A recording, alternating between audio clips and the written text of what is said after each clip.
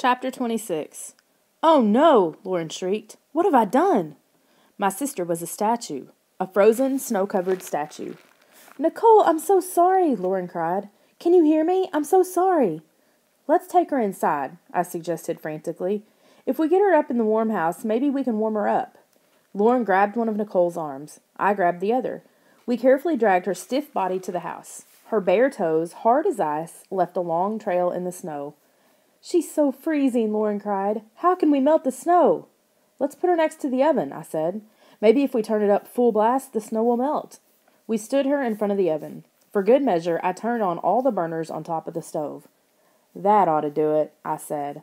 A bead of sweat trickled down my face. From the heat or from worry? Lauren and I watched and waited. Watched and waited. I didn't move. I didn't breathe. And the snow didn't melt. "It's not working," Lauren groaned. "Nothing's happening." I tapped Nicole's arm. Solid ice. I tried to stay calm, but I felt as if 100 butterflies were tap dancing in my stomach. "All right, it's not working. We'll have to try something else." Something else. Tears rolled down Lauren's cheeks. "Like what?"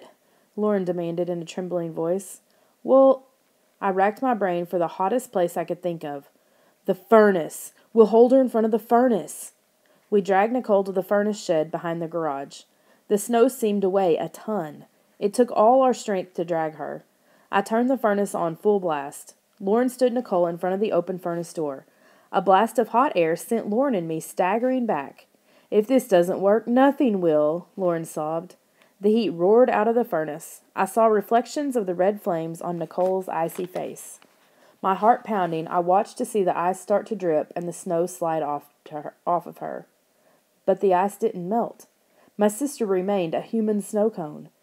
"Jordan, what are we going to do?" Lauren wailed. I shook my head, thinking hard. The furnace isn't working. What else is hot? I was too scared to think clearly. "Don't worry, Nicole," Lauren told my frozen sister. "We'll get you out of this, somehow." I suddenly remembered how warm the abominable snowman had felt when he carried us across the Alaskan tundra. There we were, 10 degrees below zero, surrounded by deep snow, and heat had poured off the creature's body.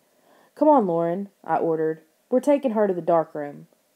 Struggling and straining, we dragged Nicole back outside and across the backyard to the dark room.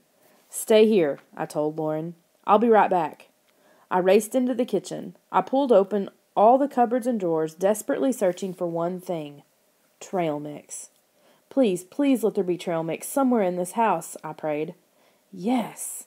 I found a plastic bag of trail mix behind an old box of spaghetti. I grabbed it and flew back to the dark room.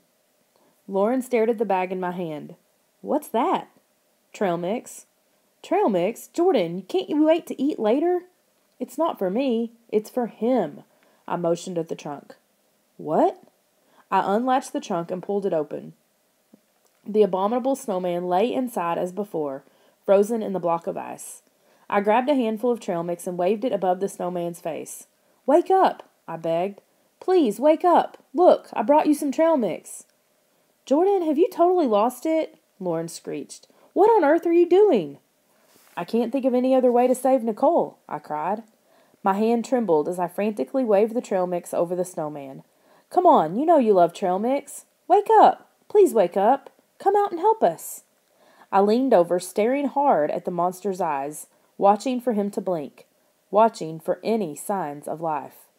But the eyes didn't move. The creature stared lifelessly up through the block of ice.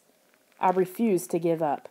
"Yum, yum," I shouted, my voice high and wild. "Trail mix, boy, is that good." I popped a few raisins into my mouth and chewed. Delicious trail mix. So good, so tasty. Come on, wake up and try some." "He's not moving," Lauren sobbed. "Give up, Jordan. It isn't going to work." Chapter 27. I jumped when I heard a soft sound. A faint crick. I stared down at the block of ice. Did the monster move? No, silence now. The abominable snowman's black eyes glittered up at me, lifeless and blank. Was it my imagination? Lauren is right, I thought sadly. My plan isn't working. Nothing is working. I gently touched my sister's stiff, frozen arm. Maybe when Dad gets home, I hoped. Maybe he'll think of some way to save her. What are we going to do? Lauren sobbed. She was no help at all. Crack. I heard it again, louder this time. And then crack. A long crack ripped across the ice. The abominable snowman groaned. Lauren leaped back with a wild scream. It's alive!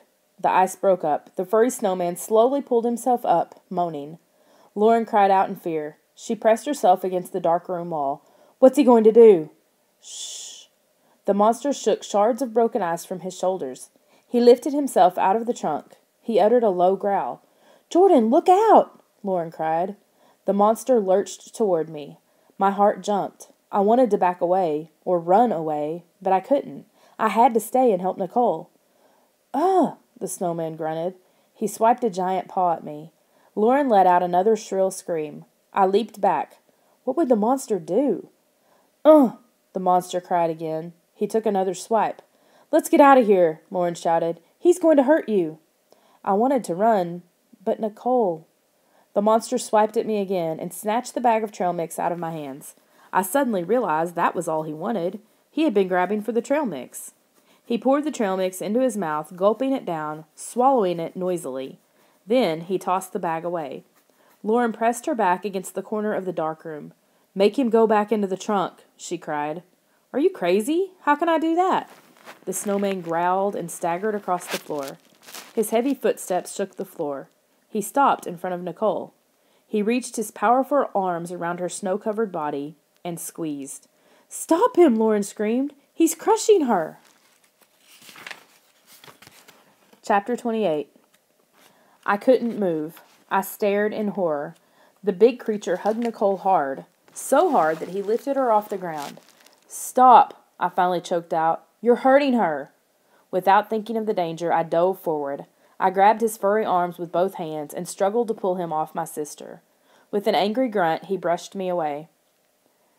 I stumbled back and fell into Lauren. I turned to see the monster squeezing Nicole. Lauren pointed down at the floor. Jordan, look! Gazing down, I saw a small puddle under Nicole's feet. Water dripped off her and onto the floor. As it hit the floor, it evaporated, vanished from sight. Did I see Nicole's toes wiggle? Yes. I stepped closer, caught a glimpse of her face. A dot of pink appeared on her cheeks. Yes. Chunks of snow dropped off her body. They thudded to the floor, melted, and disappeared. I turned to Lauren. It's working, I cried happily. He's defrosting her. A trembling smile crossed Lauren's worried face. A few seconds later, the snowman let Nicole go. The ice and snow had all melted and disappeared. The snowman gave a satisfied grunt and stepped back. Nicole moved her arms stiffly. She rubbed her face as if she were waking up. Nicole, I cried, grabbing her by the shoulders. Warm. Her shoulders were warm. Are you okay? She shook her head, dazed. What happened? Lauren ran up to Nicole and threw her arms around her. You were frozen, she said. Frozen like a snowman. But thank goodness you're all right. I turned to see the snowman watching us. Thank you, I called to him. I don't know if he understood me. He grunted. Let's get out of here, Lauren urged. I'm freezing. Maybe the sun will warm you up, I told her. We opened the darkroom door and stepped outside. The sun still beamed down. The air felt sweltering hot, but the whole yard was covered in snow. Oh yeah, Lauren murmured. I forgot about that. Hey, I cried out when I saw the abominable snowman leap out of the darkroom. He's escaping, I shrieked. Dad will kill us, Nicole cried. All three of us started shouting at the creature. He ignored our cries and thudded heavily across the snow. His black eyes narrowed on the snow-covered tree. He stepped up to the tree, threw his arms around it, and hugged it tightly, just like when he had hugged Nicole. I watched as the snow began to melt. The blanket of white slipped down, shrinking away, until the tree stood green and golden again under the sunlight. Wow, I uttered, hands pressed against my face. But the big furry creature had more surprises in store. With a loud grunt, he dropped to the snowy ground. As we stared in surprise, he began to roll in the snow. The snow appeared to stick to his fur. As he rolled, the snow vanished beneath him. Before long, the big creature was rolling on green grass. The last of the snow had vanished. He jumped to his feet. His eyes went wide, and he uttered a pained cry. "What's the matter with him?" Lauren demanded. The abominable snowman gazed around, stunned at the green grass, the palm trees. Then he raised his eyes to the blazing sun. He clutched his fur-covered head and let out a scream of terror. He seemed confused for a moment, frightened. Then he let out a deep grunt and took off down the street. His big paws thudded heavily over the pavement. I ran after him. "Wait! Come back!" He tore through someone's yard and kept running. I gave up. No way I could catch him. Nicole and Lauren caught up to me. "Where's he going?" Nicole demanded. "How should I know?" I snapped, struggling to catch my breath. "I think he's looking for someplace cold," Lauren said. Nicole agreed. "You're probably right. He must be so hot. Pasadena is no place for an abominable snowman." "He'll probably find a cave in the mountains," I said. "It's a lot colder up there. I only hope he finds a way to get trail mix." We trudged back to our yard. Green again, and hot. I knew that Nicole and I had one word in our minds. D-A-D. He had instructed us not to touch the trunk. We had ignored his warning. Now the snowman was gone. Dad's big discovery, Dad's big chance for fame, gone. Gone forever. It was all our fault. "At least Dad has his photos," I said softly. "The photos will amaze everyone all by themselves." "I guess so," Nicole replied, biting her bottom lip tensely. We walked back to the darkroom to close up the supply trunk. I glanced inside the trunk. 2 magic snowballs were left. "Those things are dangerous. We'd better get rid of them," Nicole warned. "I'm not touching them." Lauren backed away. "You're right," I told my sister. "We should hide them somewhere. They're too dangerous to keep around." Nicole ran into the house and returned with a heavy-duty garbage bag. "Quick, stuff them in here." I carefully scooped up each snowball and dropped it in the trash bag. Then I twisted the bag closed and knotted it tightly. "Now what?" Lauren asked. "We should blast them into outer space," Nicole said. "If anyone gets hold of them and starts spreading snow around, we'll be in big trouble. We need the abominable snowman to get rid of the snow, and he's gone." "Pasadena could turn into a ski resort," I joked. "We could ice skate on Kyle and Kara's swimming pool." I shivered. I didn't want to think about Kyle and Kara, and I didn't want to think about snow. "We should bury the snowballs," I told them. "But where?" "Not in my yard," Lauren protested. I didn't want to bury them in our yard either. What would happen to them down there? Would they spread snow underground? Would snow spring up through the grass? We left the darkroom and scanned the area for good burial spots. "What about the empty lot?" Nicole suggested. Across the street, right next to Kyle and Kara Miller's house, stood a vacant lot. There was nothing in it but piles of sand and a few empty bottles. "Perfect," I declared. "No one will ever find the snowballs there." Nicole hurried to the garage and grabbed a shovel. We crossed the street, glancing around to make sure no one saw us. "The coast is clear," I said. I grabbed the shovel and dug a deep hole in the sand. It took longer than I thought. Sand kept falling back into the hole. Finally, the hole was deep enough. Nicole dropped the trash bag into the hole. "Goodbye, snowballs," she said. "Goodbye, Alaska." I covered the hole with sand. Lauren smothered it out so you couldn't tell the sand had been dug up. "Whew," I groaned, wiping the sweat from my face. "I'm glad that's over. Let's go inside and cool off." I put away the shovel. Then Nicole, Lauren, and I got ourselves some cold apple juice and collapsed in front of the TV. A short while later, we heard Dad's car pull into the driveway. "Uh-oh," Lauren gasped. "I think I'd better go home now. See you guys later." She hurried out the back door. "Good luck," she called. The door slammed behind her. I gave Nicole a nervous glance. How angry will Dad be? He finds an amazing, rare creature, brings it home, we let it loose and it runs away? That's not so bad, is it? Nicole shuddered. "Maybe if we tell him the whole story, he'll be so glad we're not hurt that he won't be angry." "Uh-huh. Yeah, maybe." The front door swung open. "Hey, kids," Dad called. "I'm home. How's our snowman doing?" Chapter 29. We ate supper early that evening. Things were pretty quiet around the dinner table. "I'm glad you kids are safe and sound," Dad said for the 5th time. "That's what counts." "Yeah," Nicole said, chewing her pizza. "Mm-hmm," I added quietly. I usually had 3 slices. Tonight I could barely manage 1, and I left the crust on the plate. Poor Dad. He was trying so hard not to get upset about losing the abominable snowman, but Nicole and I know how bad he felt.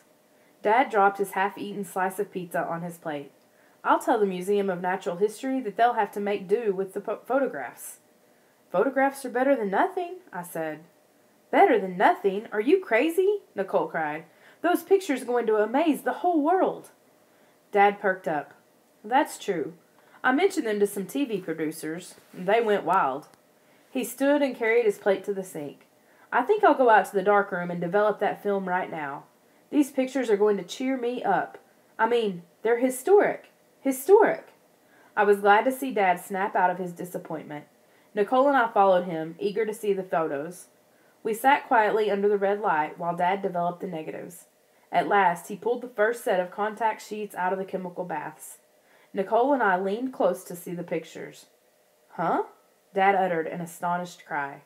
Snow. Nothing but snow. 10 pictures of snow. That's strange, Dad choked out. I don't remember taking these shots. Nicole flashed me an evil stare. I knew what she was thinking. I held my hands up innocently. I'm not playing any tricks, I swear. You'd better not be, Jordan, Dad warned sternly. I'm in no mood for kidding around. Dad turned back to the chemical trays and developed another set of photos. As he pulled them up, dripping wet, we all squinted at them. More snow. Nothing but snow. This can't be happening, Dad screamed. The abominable snowman. He should be standing right there, he pointed. His hands shook as he grabbed the rest of the negatives and held them up to the red light. The tundra shots came out fine, he declared. The dogs, the sled, the elk herd, all there. All perfect. All of them. But the shots in the monster's cave? His voice trailed off. He shook his head sadly. I don't get it. I just don't get it. How could this be? Not a single shot of the creature? Not one? I sighed. I felt so bad for Dad. I felt so bad for all three of us. No abominable snowman. No photos of the abominable snowman. It was almost as if he never existed, as if the whole thing never happened. Nicole and I left Dad in the darkroom to finish his work. We trudged around the house to the front. Nicole groaned and grabbed my arm. Oh no, look! Across the street in the vacant lot, I saw the Miller twins kneeling down, digging in the sand. They're digging up the snowballs, I gasped. Those creeps, Nicole growled. They must have been spying on us while we buried them. We've got to stop them, I cried. We hurried across the street, running full speed. I saw Kyle rip open the garbage bag and pull out one of the snowballs. He swung back his arm and aimed at Kara. No, Kyle, stop, I screamed. Don't throw it, stop. Don't throw it, Kyle. Thwack.